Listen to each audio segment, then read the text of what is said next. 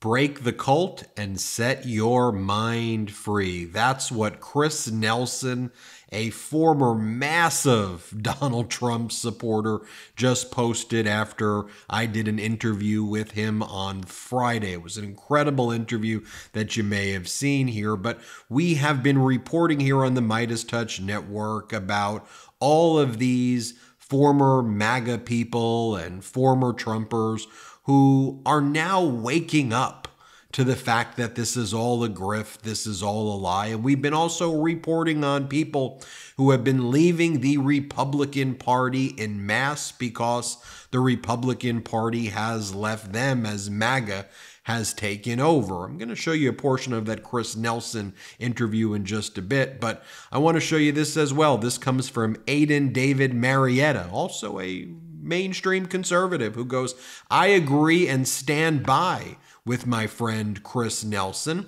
And what he said was spot on. "A lot of us, including myself, were duped and thought we were fighting the fight. I admit that we were wrong, and it's a shame that our party cannot admit the same." Get a lot of statements like that, a lot of messages like that I want to share with you. This from Justin George. "Thank you at Meiselas B and at MeidasTouch for having Chris Nelson on MeidasTouch. Like Chris, I was a Trump supporter. I walked away from Trump 3 days before the November 2022 general election. I think it's important for everyone to hear what Chris has to say." And you know, from watching the MeidasTouch network, one of the favorite things that I like to share with you is when you all share your stories with me, former Trump supporters, former Republicans, maybe you still consider yourself a mainstream Republican or an independent, but knowing that the Republican Party has left you now that it's gone full culty, Trumpy, MAGA, and wannabe fascism and weird and authoritarian. And so let me share some of these stories with you. Here's one person wrote to me, "I'm a lifelong Republican and regretted voting for Trump in 2016 and did not vote for him in 2020 and will be voting Democrat for the first time ever. My dad is going to be turning over in his grave, but I have to do what's right for democracy and vote for a president and not a dictator." Lewis wrote to me, "I'm a Republican, supported Romney in 2012, Trump 2016, Biden 2020, and now, after seeing the Republicans stray from their founding principles and my disgust for the 45th president, I again will support Biden." Austin wanted to share this story with all of us, Meidas Mighty. "Wanted to share my story of how he became a Republican turned Democrat. I always supported the Republican Party because my family was always a Republican supporting family. I regret to say that I supported Trump in 2016, wasn't old enough to vote yet, and didn't bother voting in 2020, which I now believe was a huge mistake. After January 6th, I decided that I couldn't support Trump anymore, and after Roe v. Wade being overturned, I couldn't be a Republican supporter anymore and switch side with the Democrats, which is undoubtedly one of the best decisions of my life. Now, I am donating to any Democratic candidate or cause in any way I can, and I use my voice to keep people from voting for Trump and or the Republican Party. Thanks for sharing that." I got more stories to share with you, but if you hadn't seen my interview with Chris Nelson, here's the message that he has for current Trump supporters. Let's play this clip. What's your final message, though, to the kind of Trump supporters out there, to those who are still in MAGA? What do you say to them? Well, there's really not much I can say because there is a cult-like thing going on here. But all I can say is is what I've already said. It's like, guys, it's okay to be on the other side of it.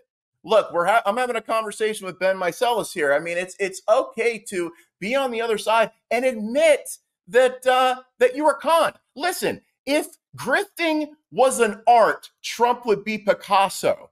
If grifting was music, Trump would be Mozart. Donald Trump is a grifting prodigy. He has superhuman abilities to pull the blinds over people's eyes. So if you were taken by him, if you were had by him, don't feel bad about it. I'm a smart guy. A lot of people were. And it's okay to admit that you were wrong, move on, and there's freedom and joy on the other side. Guys, it's okay to leave MAGA. you're going to be okay. It doesn't make you a traitor to America. And by the way, that was one of my favorite interviews I've ever done. I'm so grateful for Chris to do that interview and share that message. Let me share some more messages I've received. I was a Republican, but no more. Thank you, Trump. You woke me up. Another person writes, I'm a registered Republican for 10 years. I started to hate Trump from the beginning, and I'm wondering since that, how is it possible not to see what this guy really is? The same is with that high-tech clown. I will vote for Biden and would ask everybody, let's save our country. Next comment, I'm a registered Republican and a never Trumper, and I will proudly vote for President Biden for the 4th time in November.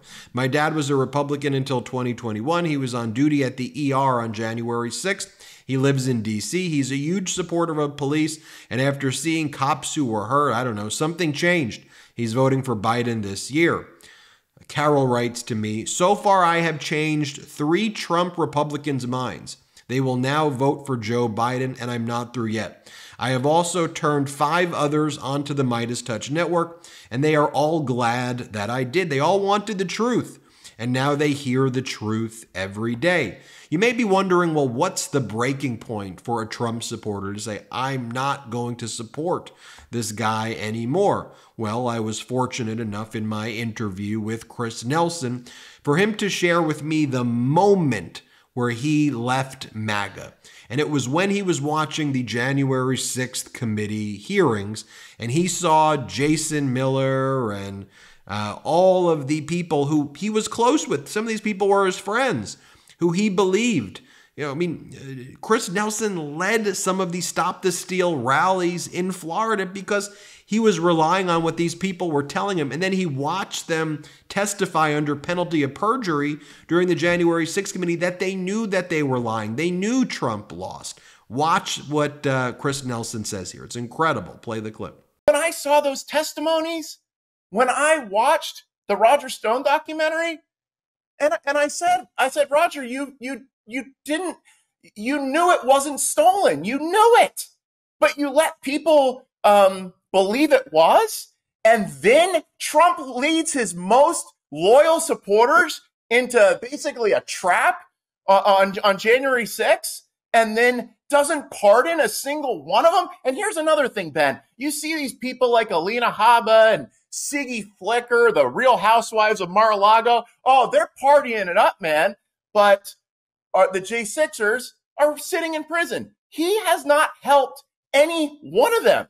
Financially, he didn't pardon any one of them, and they were his most loyal supporters. But I do want to tell your listeners that when it comes to the January 6ers, remember that they were caught up in a lie. Trump got them so riled up with the Proud Boys, the stand back and stand by stuff. They got so riled up, and I saw really the lack of any regard for his most loyal supporters. And that was just shocking to me. And that angered me a lot, Ben. And I just hope that more people do that. It's hard to admit that you were wrong. It's very hard to admit that you were duped. But there is freedom on the other side. All right, we have time to share just a few more comments, though, and you're not going to want to miss these. My husband, a lifelong Republican, is done. He's switching parties, not only not voting for any Republicans, but leaving the party. Melody writes, my last roommate was a lifelong Republican along with her family. Her mom named the dog DJ after Trump. After she lived with me for 4 years, she finally saw the light as she walked through the room. I was watching CBS News, and she would stop and ask questions, and I answered all her questions. By the time she moved out, she was repulsed by Trump, and for her first time voting, she'll be voting for Biden this year.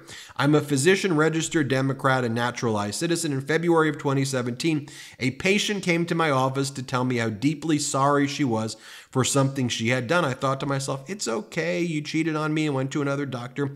Turned out she was only deeply sorry, or she was deeply sorry that she had voted for Trump. The immigration ban was the icing on the cake for her. This lifetime Republican is now a registered Democrat and incredibly liberal.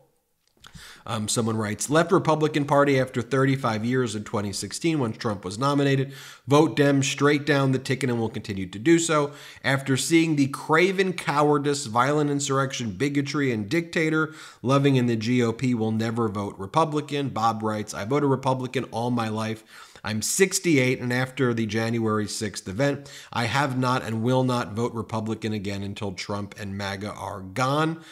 Next comment, I voted for Trump twice, but never again. Voting for Biden in November, voting for democracy. I'm Republican, I will never vote for Trump. And then you got this image right here, Liz Cheney speaking in Iowa, basically packing the entire stadium right there of kind of former Trumpers and former Republicans as well. And look, I think it's important that we don't just talk the talk here on the MeidasTouch Network. I think it's so important that we walk the walk and we have these conversations with people who we may disagree with on certain policies. I mean, Chris Nelson and I readily acknowledge that we have different policy views to this day, and we probably strongly disagree on certain things. But when it comes to the threat posed by Donald Trump to our democracy, we could find some common ground. We can have conversations with civility.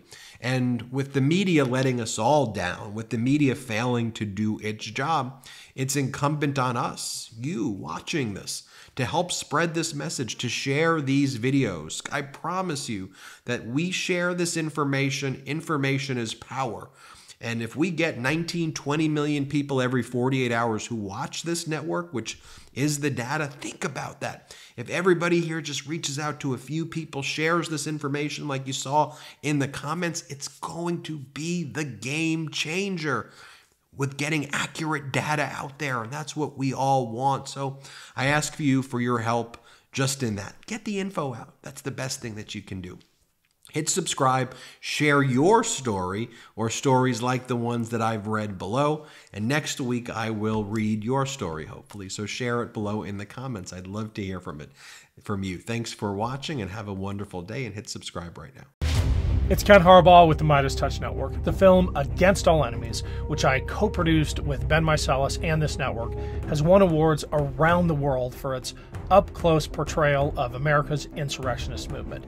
It premieres in the U.S. on March 29th on Amazon and Apple TV. Go to againstallenemiesfilm.com or click the link below. But don't just watch Against All Enemies. Tell your friends about it.